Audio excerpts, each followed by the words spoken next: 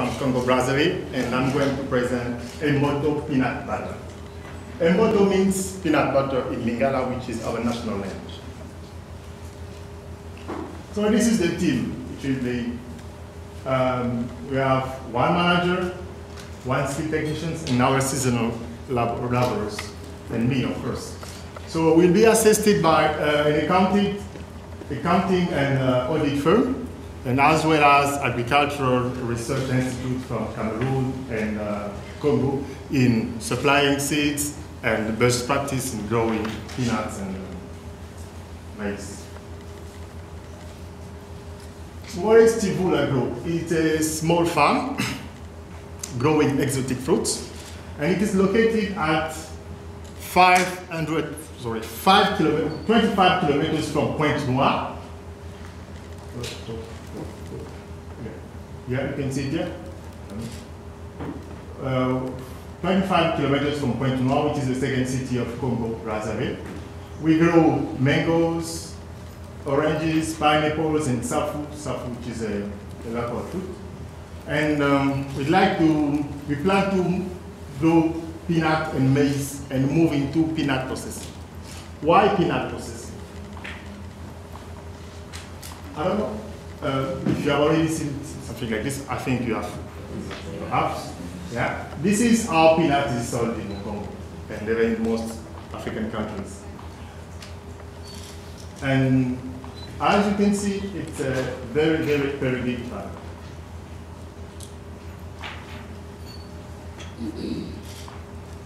This peanut in this basin can be, is a very high risk of contamination from people walking around, dust can graze, and everything else can just come into this basin. Or we also have some flies and everything you can feed that can come.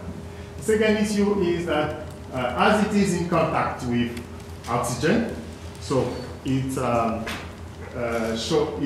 shelf life is very, very short. Diarrheal diseases are the fourth cause of death in Congo by WHO. And most of diarrheal diseases are related to food we eat. The last point is aflatoxin. People just don't know about aflatoxin, unfortunately. Our growers, our farmers still grow peanuts and store it very traditionally. And that is a big issue, and we think that we have to raise awareness about this. What is our solution? We are our farm, which is growing fruits, and we will grow peanuts, and we take peanuts from our farm and process it into peanut butter. Of course, if there is high demand, you can buy peanut from local farmers and process it to peanut butter. Our peanut butter will be processed with quality rules, respecting international or local standards. This is our current market landscape. We have actually imported peanut butter, which is on very high shelf life, of course, but it tastes bad. Not that bad, but it tastes not good because we have some sugar, we have some salts, And you have also this, what you have just seen, outdoor market peanut butter. This peanut butter, as we say, it has a good taste, but a very low shelf life. And people who just cannot go to market to buy this because of reasons, buy peanuts at market, roast it, and smash it to make a whole peanut at home. So, what do we think our product Emboto will be? Yeah? We're very confident. It will have a good shelf life and a high taste. As you can see here, we have all these meals are Congolese meals, and almost all Congolese eat these meals at least once a month. This is just to show you how peanut butter is important in our culture. And if I'd say I've taken these figures, 500 to 1,000 people, just because we have something like 800,000 people in Pointe-Noire, and I think that 500,000 people eat a meal containing peanut butter. Which are our customer segments? So the main segments are restaurants, outdoor markets, and supermarkets. But we are going to focus on street restaurants. Why street restaurants? Because this street restaurant, we have more than 200 street restaurants feeding around 10,000 people, workers. By workers, I mean here, so those who work. We have taxi drivers, we have students, we have all these people who work in town, and we can go back home at 12 for lunch. So they eat in street restaurants. And the payee is the restaurant owner. Of course, it is our customer. The influencer is a consumer, and our criteria is the taste. Our target is to have 20 restaurants, so 10% of this restaurant. Why? Because our criteria is very subjective to taste. Everyone has his way of tasting. And so to have the best product, we need to develop a relationship with our customers. Our customers are the restaurant owners. This is our today's customers, but our tomorrow's customers are our consumers. Why? Why do I say this?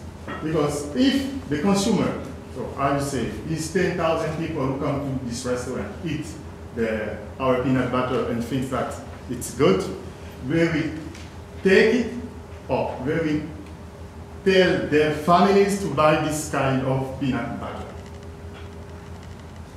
This is our product. Of course, as it is peanut butter, it is full of energy, vitamins, and protein. It will be high quality and healthy. The peanut butter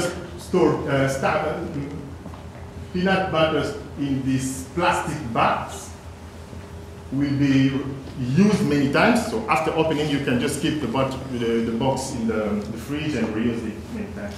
And also, the box can be reusable. I think you have already eaten street restaurants. Sometimes they need to put salt, sugar, or something in these boxes. So this plastic box can be used for salt, pepper, and everything. When and where? We want to start next harvest time. Why next harvest time? Because it is during next harvest time we have prices, peanut prices are very low. So it's a very good opportunity for us to start at that time. And we have also one store which is in Pointe-Noire. Well, this is our strategy to go to market. So the first 6 months we will be in the farm, sowing, weeding, and harvesting.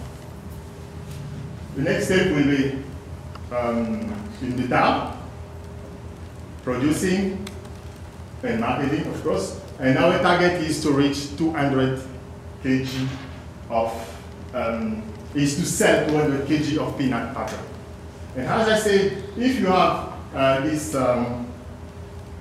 these 20 restaurants, and these street restaurants can buy up to 2 kg peanut butter per week. So if I have 20 restaurants, I will have something like 40 kg per week. So I will need only 5 weeks to reach this 200 kg of peanut butter. So it's good for me. The next step will be 500. So we have to sell 500 kg of peanut butter. We need to reinforce our distribution network. Yeah, so as you can see here, this is a map of Pointe-Noire. We have all these are Pointe-Noire companies in this area. It is called an industrial area. Yeah? And you have in this area, you have one hospital, you have a big market, and you have schools. So most of people who work here have lunch in this area. And what we target, our target is to have at least 20 restaurants. We want just to start at 20 restaurants. Yeah. This is our store, so we can easily reach our 20 restaurants here to delivery, since our strategy is door-to-door delivery. We can easily have a feedback from these consumers, which are there, and which are for our tomorrow's customers. Okay, so this is how we feel ourselves compared to our competitors. In fact, we just have one competitor, which is this one, because this peanut sold in outdoor markets is in a very bad position, and we know if we do well, we can replace it. This homemade peanut butter, people make their own peanut butter at home just because they cannot go to market. So if we can make a high shelf life, a high quality, and a low price peanut butter which will be available, all these people here making their own peanut butter at home will take our peanut butter. Progress. Okay. Up to now, what we have already done, we have made a sample survey market to know how people want the peanut, but we still have to do a bigger market research to know how we're going to shape our peanut butter. Because are we going to sell it in 1 kg boxes, in 500 grams boxes, or in 300 grams boxes? So we still have to complete the survey. Also, we have to purchase machines as we can have a very good quality peanut butter. And at last, we have to train our employees to make a good peanut butter. Yes. Investment. What we use to, just as everywhere, we are very related to the climate, to the rains. In Congo, we have 9 months of rains and 3 months of dry season. And roads are very bad from our farm to town during the rainy season. So there are some activities we can only do during this season, and such as building facilities in the farm. We can only do it during the dry season, from June to September. And this is what we want to do. In October, we will start planting. We start planting in October, yes. We have rain starting. And weeding also, as it rains a lot, so we have much weeds. And then in February, yeah, this is the harvest period. And we have also, during March and April, we have this, we have very high temperatures, so we can easily dry our grains and process it. So we process and dry from March to May. Investment items. We think and we believe that you can rely on us. Why? Because of our assets, which are technical assistance we have from IRA, IRA, and CIRAD, which are agricultural researches institute from Congo and Cameroon. We have a partnership, and we feel we can have pigs, these pigs bags, which can help us store peanuts in very good conditions to address aflatoxin. We have an experienced team which is working with us right now, and we will hire more people. And also, we rely on our business model. We have a farm. This is our farm. We have spaces between trees. We have something like 10 meters between trees. And what we like to do is to plant maize and peanut. Why? First, because we spent a lot of money weeding.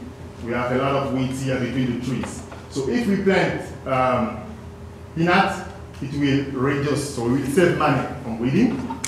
And also, peanuts and maize. So we have crop rotation, will help us fix nitrogen.